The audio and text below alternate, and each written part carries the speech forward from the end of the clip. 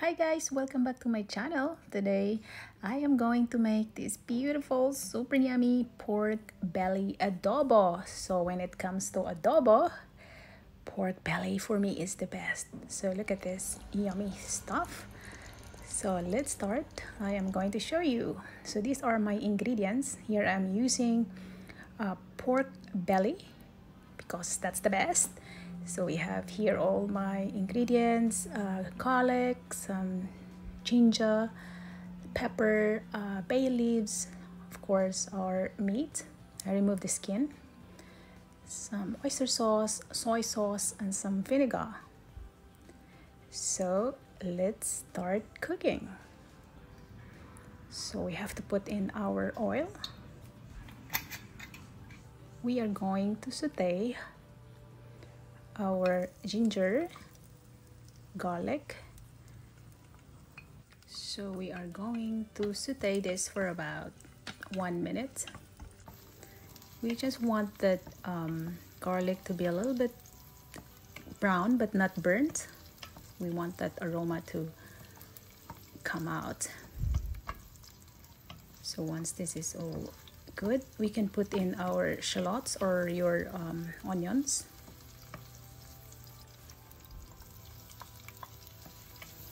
Again, we have to saute this for another 2 minutes. Put in our peppercorns.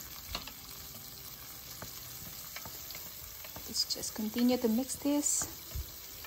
I want that shallot to turn into a light pink, lightly soft.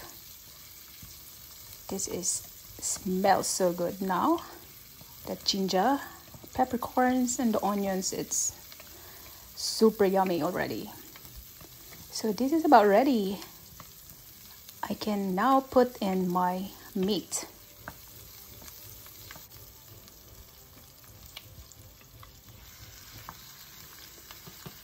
We are going to mix this, give it a really good mix. Combine this yumminess into the meat.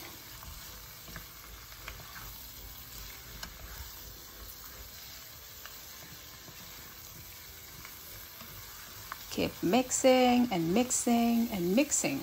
This is all about mixing. Yeah, but this is really good now. Once this is ready, we can put in some of our soy sauce.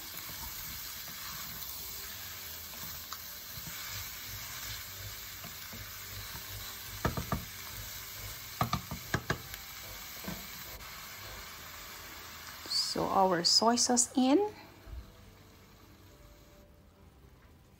And then I'm putting 2 cups of water here to cook.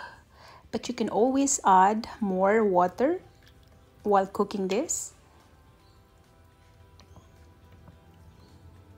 My kids love the sauce, so normally I put more water in the process of cooking it. So we have to add in our bay leaves for that sweet, smells so good adobo. You can't have adobo without bay leaves, you know. Has to have that bay leaves. So now this is good. We are going to cover this and cook this for about 30 minutes. 30 minutes later, this is it. I added 1 cup of water in the process of cooking because I need more sauce. So now we can put in our oyster sauce. You can put sugar if you like, but oyster sauce is more yummier for me. So this is super yummy. We add in our vinegar. Now we can continue to cook this for another 10 minutes. Ta-da! After 10 minutes, guys, this is it. This is looking so yummy and smells so good. Oh, that meat is super tender and the sauce is calling me. I need a lot of rice for this one. Guys, if you like this recipe, please give it a try. And thank you so much for watching. I hope you like it. Please don't forget to like and subscribe. Have a good day. Bye.